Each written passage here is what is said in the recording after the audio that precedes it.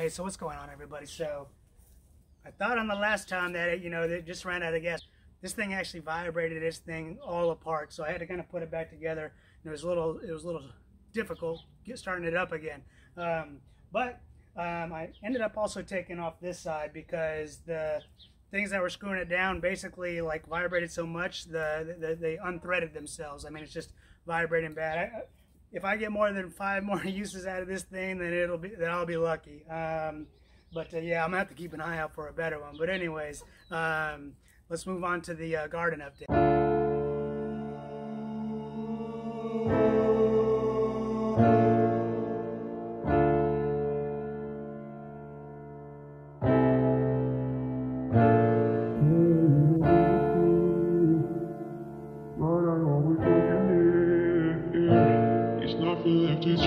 The feeling's going through. It's always you. It's always you. It's always you. It's always you.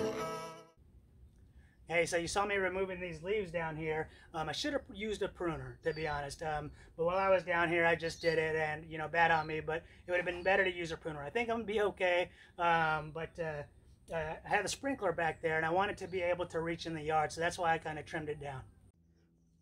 So down at the end of my vertical garden, the wheat is definitely ready to harvest. So we'll be doing that in the next day or two. These tomato, I didn't realize were cherry tomatoes, but yeah, they're going to be cherry tomatoes.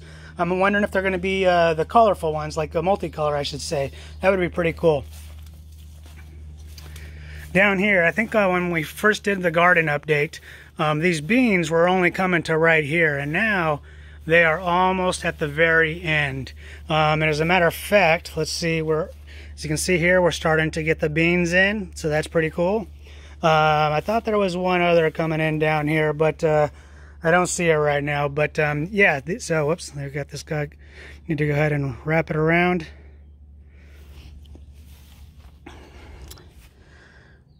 I believe this is a red pepper tree, sweet pepper, but actually I'm not sure because these flowers just looks a little bit different. I'm not sure what this is, to be honest. I guess we'll see. It's kind of the thing I enjoy about gardening is it's almost like Christmas every day. Things just popping up new and everything. Sweet peppers still kind of coming in, kind of small, but hey, whatever. This one, oh, that one wasn't doing so good. Probably should have had this, just feed it to the plants. Onions still holding up a little bit stronger than I thought. I have not yet checked to see when it's time. It might even be already time to harvest them.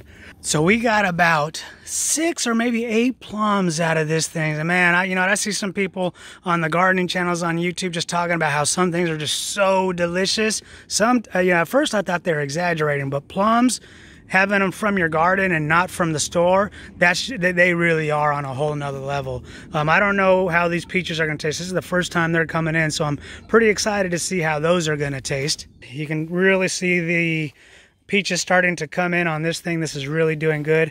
To be honest, I'm kind of concerned with these small branches that the peaches may overweight it. The branches, and some of them might snap. What I'm going to do real fast is about 3-4 days ago, I did this video. Today is July 5th, and I just put this avocado tree in the ground a couple of days, and today in San Diego was the hottest day. And you can just see what the sun, how the damage this thing just did, and it's all drooping over. So what I'm going to do as soon as I stop this video is I'm going to go ahead and tie this up here so it has some extra support. I had actually removed all the other supports thinking that the tree would be good. But man, I'm just amazed on how much droop and how much abuse the sun gave this avocado tree today. Yeah, so this might also be because it's now in the soil, but I really think it's due to the heat because until today, man, look at this right here. It's just shriveling and everything. Until today, this thing was doing great. It was thriving hard. But on today, with this crazy sun, with at the hottest day, it got up to like 91 or 92 here at the house. And this thing just drooped over. But all right, so I'm going to enter this clip into the other part of the garden update. See you tomorrow. And now, after you've seen that, I probably need to put up some cheesecloth because the sun is really just baking these top leaves. And to be honest, I'm not sure why, because all these other ones down here seem to be doing just fine. Maybe these are just high enough to be getting sufficient sun to really be burning it. But so I'll probably have to come out and do some shade cloth over that. But got the mulch down, as you saw from the chipper shredder. Pomegranates coming in. I got about 3, 4, 5, 6. I see 6 right now. Plus we got flowers coming in, and peppers are coming in. Don't see any growth yet as far as the sweet peppers. But man, this avocado, it's still very green, so it tells me it's surviving. Maybe it's just putting a lot of the energy into developing its roots, but I'm not seeing any leaves, so I hope this thing hurries and gives some leaves and starts doing some photosynthesis to keep it alive. You can see these new leaves are probably getting a little sun-baked too, so I need to probably do some sun shade cloth over here also.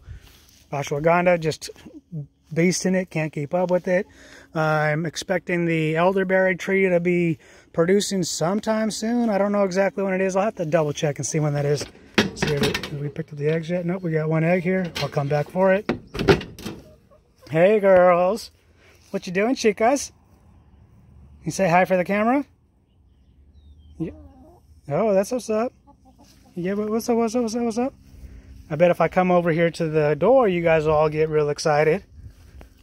Oh yeah, you guys are trying to act like you don't want out or something, trying to fake it.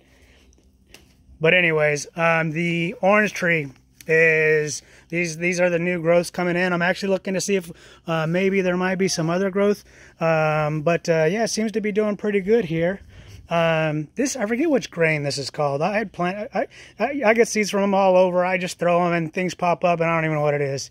On the last update, I talked about how trying to train the mango tree so that it starts forming the way I want it. So if you kind of look at the angle, what I'm trying to do is to get it to kind of maybe provide some shade over this little cage area where I have the compost. But if you kind of zoom in right, let's get around this leaf. There's some more growth coming in, so this thing is really just wanting to grow and become the tree that it's meant to be. And this thing, man, I hope these mangoes are just delicious, man, because this thing was fighting forever. Like it seemed like it had 4 leaves for maybe almost 2 years, just holding on strong, and then it started to grow slow and slow. Like I said, this is the little engine that could. But some of the roses are really starting to come in. I think I'm going to try to prune this. I'm going to try to do something a little special. So we'll get back to how I'm going to prune these roses. I've seen a couple of things, but we'll get back to you on that. And just lastly, this is the Peruvian pepper, ají amarillo. And starting to see some flowers coming in all around here. And this thing, I thought may not, we transplanted it over here and it took a little bit for it to start to take, but it really, as you can see, just nice and dark leaves, although it's getting some extra nitrogen from the birds. But yeah, it looks like it's starting to come through, and we'll probably get some good fruit this year. Good peppers. Just love making this thing with papa a la huancaína. Screwing up the pronunciation, but I love the taste of it. So that's going to do it for this video. Got a couple of things coming up. I'm actually really excited because the parts that I had ordered for my wood planer have come in. So I need to fully disassemble that, clean it up, and then start assembling it.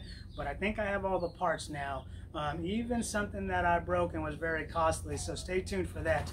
And also I got the, you're seeing that I'm finished the wood bench is almost, all the videos I should say, is almost complete. And I've gotten in 2 things. Since then, I've gotten in some Dynomat. I really want to put on the grinder and see if I can reduce the vibrations going to the bench, because I'm going to show you why, just how bad it is. You probably have already seen it on some videos, but this is kind of an experiment. I don't even know if it's going to work. And then the last thing is I picked up some casters that should be able to engage and disengage, so I could be able to, when they engage, roll my workbench around and then disengage them so that they're really just on the strength of the bench legs themselves. But I got to kind of figure out a couple of ways on how to approach that. Not that many gnats over here, or flies or insects, because those black soldier flies, I think, have kind of doing their dominance. but still a little bit I got to keep an eye out for. But it's time to clean up. I hope you enjoyed this quick update, and I'll see you on the next video. Thank you.